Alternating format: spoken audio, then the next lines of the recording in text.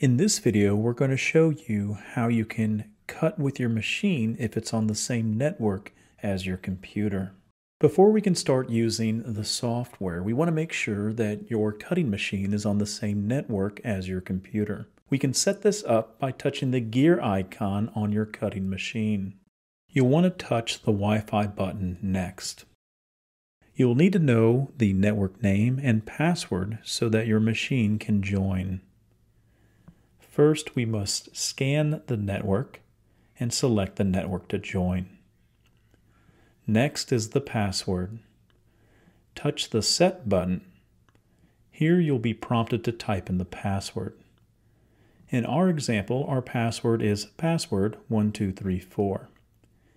Each key has a multiple letter on it.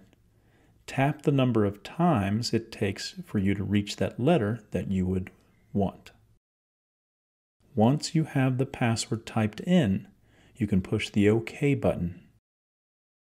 When it comes to the IP address, depending upon if you're setting up multiple machines, you'll want to ensure that each cutter has their own ending number.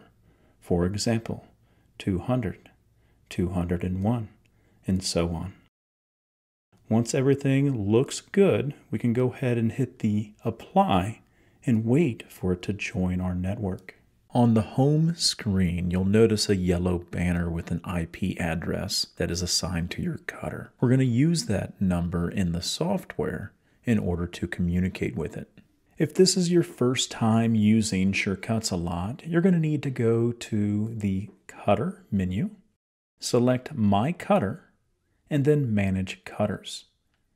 From the Company/Brand drop-down menu, you're going to select Skycut and then click on the Add to the List. Finally, you can click the Done. You can tell that you're ready to start the communication process in SureCuts-A-Lot by noting that you see the Skycut in the four corners.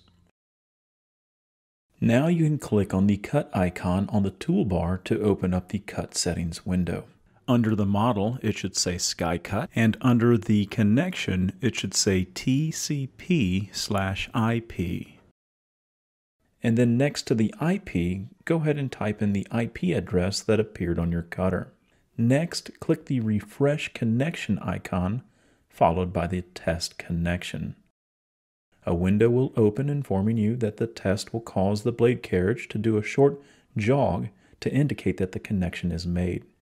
If it fails, check your IP address again and make sure that it matches what appears on the control panel on your cutter. If the jog occurs, then at this point you are now ready to begin cutting with SureCuts-A-Lot to your cutter.